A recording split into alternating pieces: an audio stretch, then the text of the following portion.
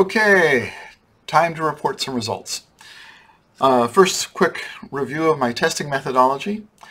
I start out with graph oil, and then I put clear shipping tape on it for strength, because graph oil, the kind I have, rips very easily, and the kids can easily rip it. So I put that on it, and I end up with about 100 millimeter by 49 millimeter strips. I paint those strips with the carbon that I'm going to use, and then I build a sandwich.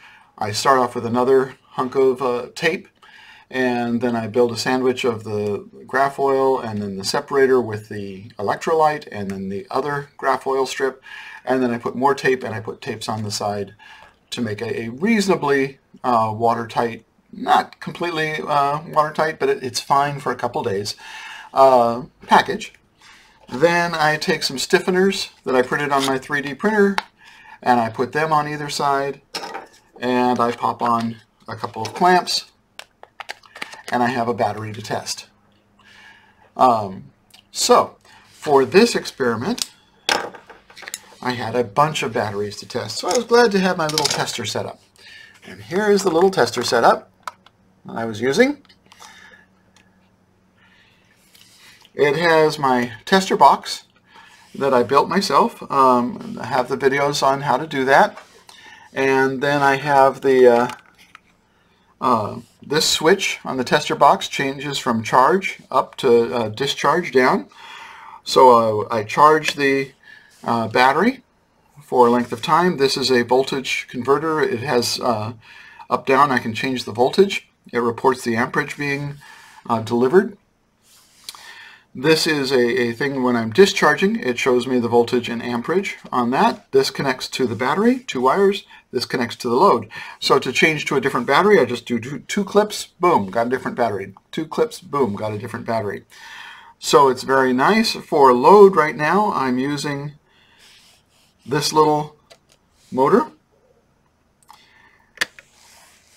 I like it because the propeller gives me a nice little bit of feedback, and that's very visual with the kids, and so I like that because it's something happening.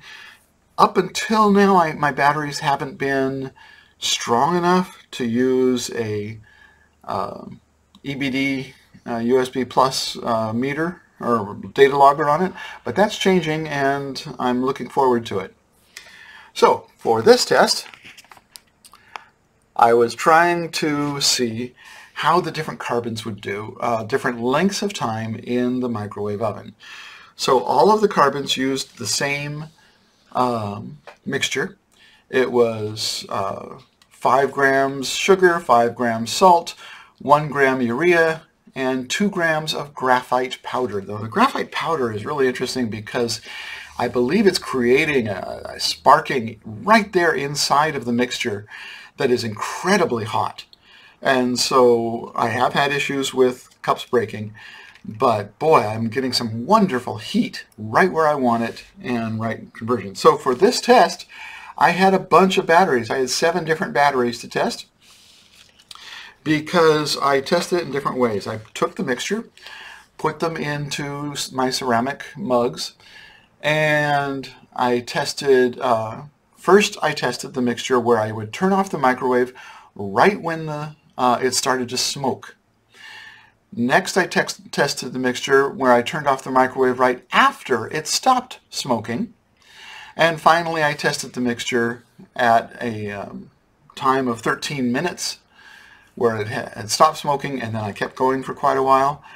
And then one last test I did where if you look at the previous video, I was trying to video the sparking that happens inside the microwave mixture, and I blew up a glass plate in a glass bowl in the process, and so I tested that mixture just for fun, which was so the smoking started at about 27 seconds. So that was my quickest one. It's 27 seconds, and then boom, I would turn it off. The smoking stopped at 3 minutes 43 seconds. So I ended up with a couple of mixtures at 3 minutes 43 seconds, and then I had a couple at 13, and I had the one at the one mixture. I only had a little bit of the powder at the glass, from the glassware. So that was actually kind of a little bit longer than just the turning it off when it stopped sparking or stopped smoking, but not as long as the 13 minutes. Now, my results. The first, just by feel, the 27-second carbon was not done, if you will. It had gooey caramel-like stuff, probably caramel, it's sugar, around some of the edges that I didn't even include because it wasn't really able to be ground up into a powder. The one after the microwave stopped smoking was a silky, beautiful, light foam, and it just felt really nice. It just had a really good silky feel to it. And then the 13-minute foam was the lightest of the foams. It had a pretty good feel, but it was a very lightweight, the lightest of the foams. I took the powder out of the cups, I ground it up in a coffee grinder, and then I rinsed it out using distilled water. Distilled water is probably not as good as official deionized water, but it's close, and it's a whole lot cheaper. I will probably at some point get a deionized water maker, but I don't have that yet.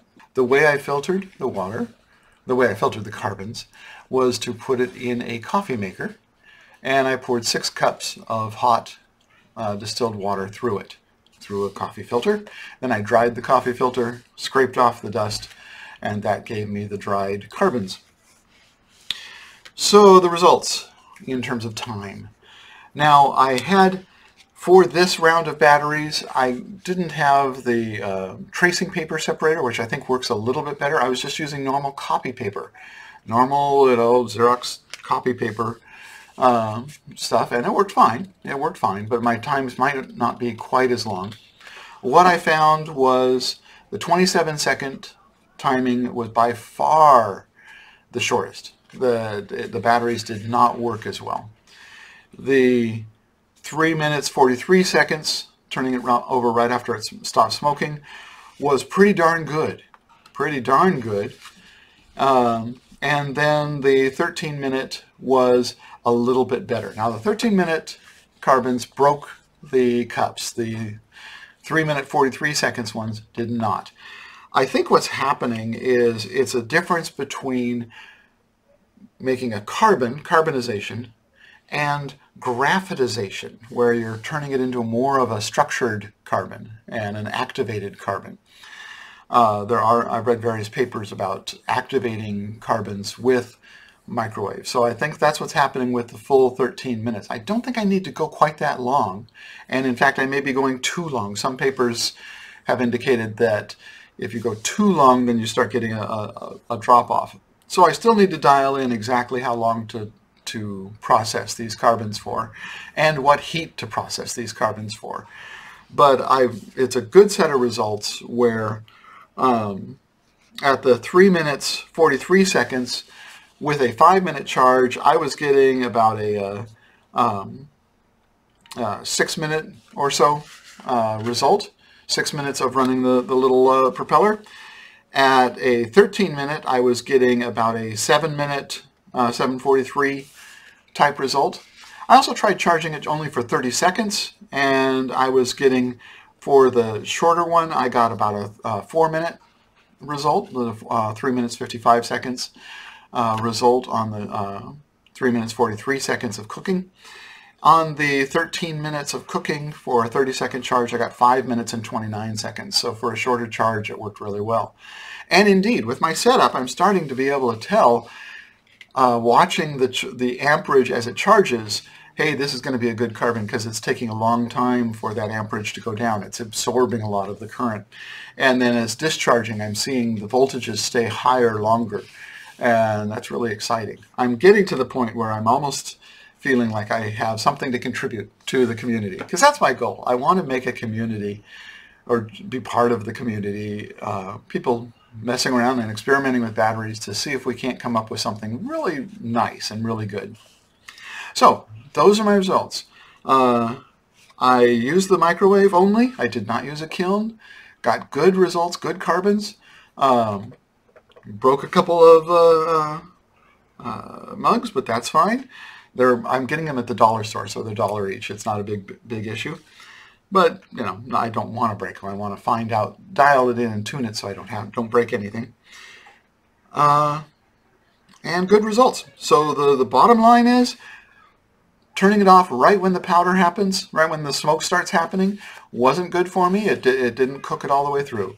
Turning it when the smoke stopped, it was cooked all the way through, a nice little powder, and giving it even more time gave it a better graphitization and a better performing carbon. So, thank you very much. I'm going to make another video, I think, today that talks about my next steps and where I'm going from here. So, have a great day, and I'll talk to you soon.